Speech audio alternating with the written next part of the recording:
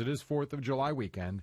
We are now a day away from official practices to begin. But did you see I know we touched on it in the warm-up show about Gerrit Cole throwing 100, blah, blah, blah, blah, blah.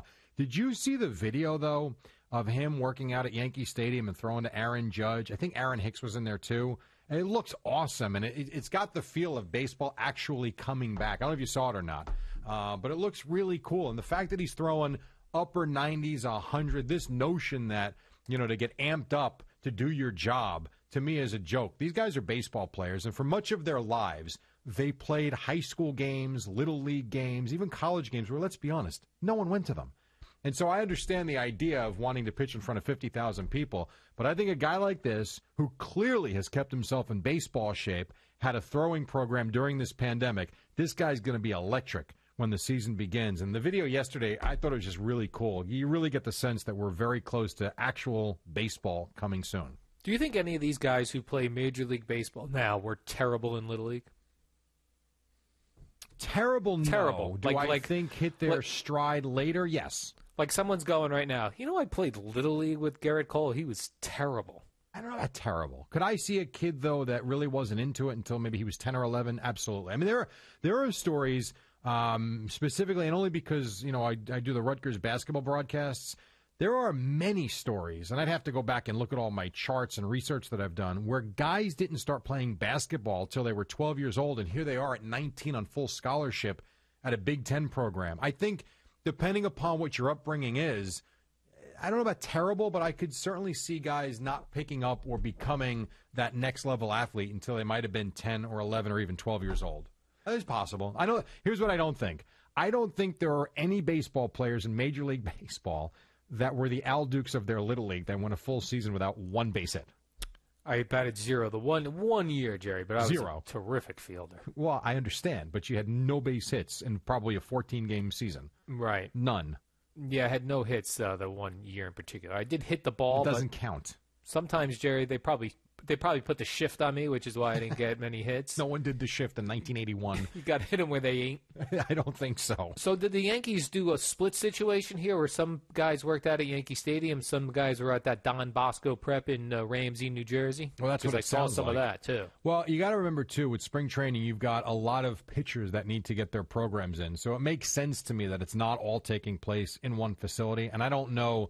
It's a brand-new ballpark. I'm sure they have amazing facilities underneath the stands, but I don't know exactly what they have. I remember, was it years back when Craig did the whole batting practice thing against Mariano Rivera? Wasn't that in the batting cage at the stadium, I think? I think so. And I think most of these new ballparks have facilities indoors, but I do think it's a matter of how many mounds do you have, what kind of work guys got to get in. So it does make sense if guys were at Don Bosco yesterday that they're utilizing other facilities. Does not surprise me, I would say that. A lot of work that has to get done because you've only got, today's July 3rd, and opening day is, think about this, opening day for the Yankees, if indeed it's the Nationals, would have been 3 weeks from last night. Oh, they haven't announced this yet, Yankees Nationals? I don't think so. I don't think the schedule has been announced. I think it's been reported that it'll be Nationals Yankees in Washington on July 23rd, which is where all that Cole Scherzer talk came from. Yeah. But I don't think, if I go to MLB.com, I don't think there's a schedule out yet. I haven't seen one. All right. Clearly you haven't. I haven't, Jerry. Right. So I saw a headline, but that was as far as I got. If I look MLB.com/ Google it. I am not Googling it. I'm MLBing it because I'm going right to the source. I have nothing. Right now, if you go to MLB.com and you go to the schedule, they have Friday, July 3rd schedule of the postponements. And the Mets today would be at home against the San Francisco Giants. How about that? How come I didn't see any Mets working out? How come I didn't see Jacob deGrom throwing fastballs like I saw Gerrit Cole? Maybe they didn't cover it the way they cover the Yankees. I don't know. So, yeah, you'd have Yankees in Toronto against the Blue Jays. And I'm sorry, Mets-Giants was last night. You'd have Mets-Padres today at Citi Field. If this was a real season? Yeah, and that's what's on the MLB site. So nothing's official. They have not released anything yet. But we're working towards it. And while I thought Yankees-Mets, deGrom, Cole would have been spectacular to open the season, Cole Scherzer's not too bad either. And I saw Hal Steinbrenner. I think he was on the Meredith Marakovitz podcast or probably something that they're doing now. Sure. He's saying that he expects to see some Yankee fans in the stands this year, Jerry. I agree. I think we will too.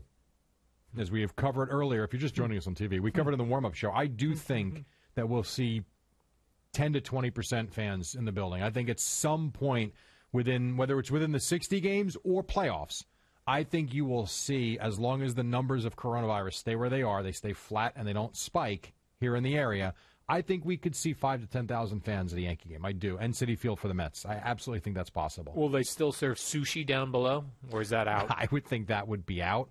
Well, so, all right. All sushi? Now, I saw last week, based on that, which is why I'm going to say no.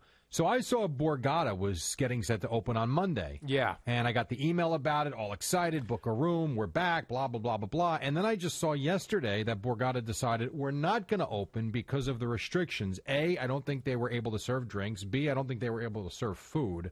And C, I don't think smoking was allowed anywhere in the building, which I know most people would probably love. But if that's the case, and if you have restrictions like that, like you can't serve food and you can't do things of that nature, I don't think the sushi bar is going to be open for everybody to just grab and take. Yeah, I did see that Atlantic City. They're like, oh, yeah, no, the casinos can open, but you cannot dine indoors. So if you want to get something to eat, you have to go outside.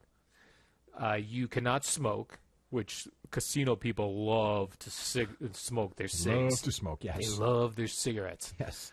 You cannot have alcohol on the casino floor, which that didn't make any sense to me. Why not? Well, I thought I understand the whole idea of the glasses and the mixed drinks and all that, but why not allow them to serve packaged goods?